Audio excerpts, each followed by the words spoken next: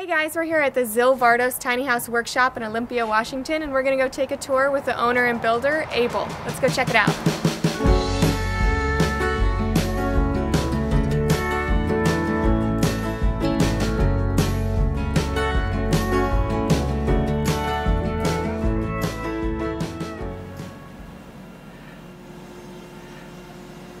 We've been building things for many years. My family built a house when I was a kid, so I got to see a lot of things happen.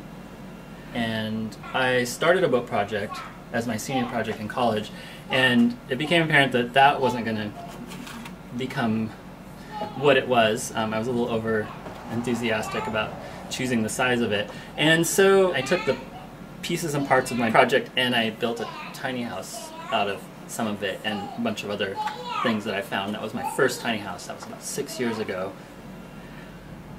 I have been in business 5 years. I want to create houses that kind of fit the human body well and that feel natural and almost nostalgic to be in, even if they're brand new. And that's one of the little ideas that kind of drives what I do. The shaped roofs are one that I seem to be known for and do at almost every house.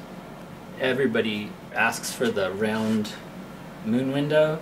We build a few of those. I say we. I have 3 fantastic carpenters and then 2 other people that provide support around here, so it's not just me anymore.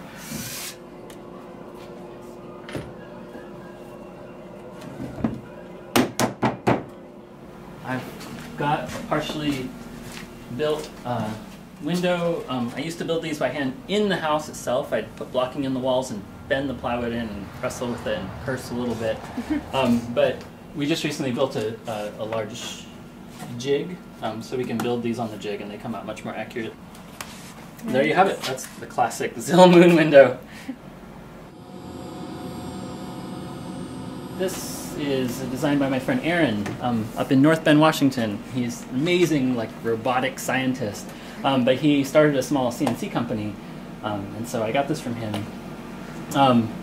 But it kind of works this way, you know, we make our designs. This is an AutoCAD derivation, and we can create the whole house in here. Some of these take 50, 80 hours to do. Once we do them, we create kind of a recipe for this machine to follow, because it doesn't know what to do with the shapes. And we use this to control what that does. It's basically a robot, and there's kind of a fancy router that cuts the wood, and we use these beautiful solid carbide bits. So it's a little expensive, but it kind of starts to pay for itself before very long. When it comes to tools that I think facilitate the artistic and creative process in building, I'm kind of a sucker for that. This is called the Little Bird House. There's a finished one down in Portland, but I've gotten some more requests, so I'm building another one right here. The bathroom is here. This one has a flush toilet and a shower stall. It's a little bathroom. It's like 44 by 6 feet with a pocket door. And this is very similar layout to the original Little Bird. The kitchen has an L-shaped counter. In this case, there's a range with an oven down here, a sink, and an under-counter fridge. It's very simple. She says I have an upright piano, and I want a place that it fits in. So this between these 2 tall windows is enough room for an upright piano. Excellent. And then there will be a cabinet over here. There'll actually be a washer-dryer combo in the bottom of that. But it'll have enough room for other stuff, and a very small wood stove. Right here, it's a British stove called a Salamander. Mm-hmm. Really wonderful little thing, and those littler ones are nice because they don't overheat a tiny house. So there'll be a queen-size bed platform right here, and there'll be some storage underneath. It'll be about 30, maybe 28 inches off the ground. This particular design has the curved dormer, so you can see where it is going to go. And this one has a steel roof, actually, and I source and design and fit the metal myself. So it's kind of a custom steel roof. Excellent. Welcome to the Dewdrop house. This is a new design by me for somebody that lives up in Seattle, Washington. It's almost done, actually. We're just maybe a week and a half off from finishing it. Here are two of my fabulous carpenters at work on the doors that will go in the other house.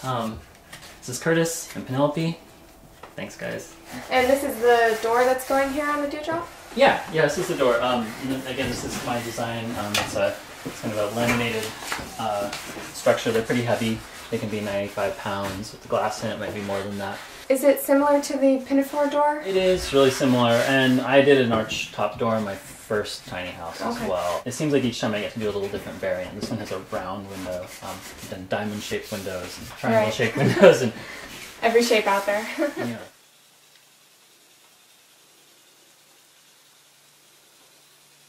This one will have a stock tub, which is something I've done many times before, like a stock tub you get from a farm store, but I cut holes in it and plumb it as a bathtub. And then she's going to use a Nature's Head composting toilet, which is actually one that I really highly recommend. I also build my own bucket toilets for some people, but the Nature's Head's a fabulous build. I think you guys have one. We do. This is the first tiny house on wheels that I built, and honestly, I did this because I was inspired by Dee Williams, who also has a tiny house in Olympia. I used to walk by hers when I was walking back and forth from my house to the co-op, pushing my baby girl in a stroller, and I just finished my motivation for finishing the boat building project and decided I was going to take it apart, and I thought, I think this idea will work for me. I was renting at the time, and I loved to build things, and I didn't want to build something and leave it behind when I left. So I thought, this is what I'm going to do. I can live in it with my daughter. So here's my first tiny house. So I see there's actually 3 doors here. Actually, 4 doors on this tiny house. Can you tell me why? Yeah, it was kind of an experiment. This one's different from the houses that I typically build for other people. So of course, the builder's own house is a conglomeration of found items, and which some of these doors were, and but it was also an experiment to free up space inside by not having pass-throughs to the other parts of the house that could be external. So this one houses the composting toilet. It's like a bucket-style composting toilet. You can open up, there's like a place for sawdust, and then here I actually have a washing machine. This door is a found item, so it's obviously seen some weather, and I plan to build a replacement for it soon, but that's what houses are all about, is maintenance. And this one's been around for 6 years, so. And this is a door that houses the propane and hot water heater. It's a really wonderful Bosch unit, and just storage for odds and ends.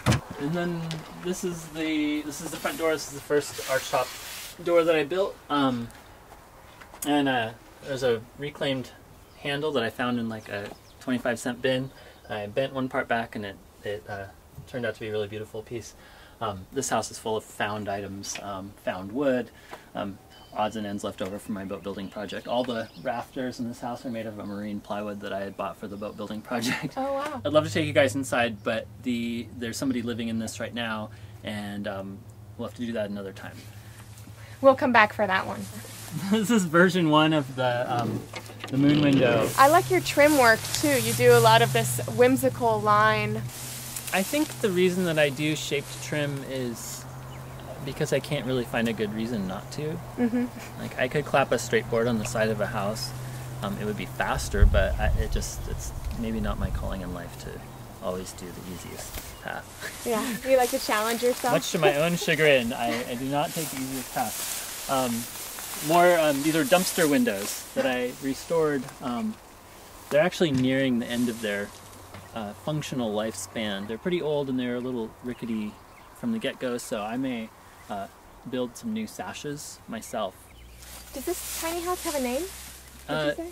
Yes, this one kind of got named the Azavela, which is the name of a boat in a short story that I wrote some years ago.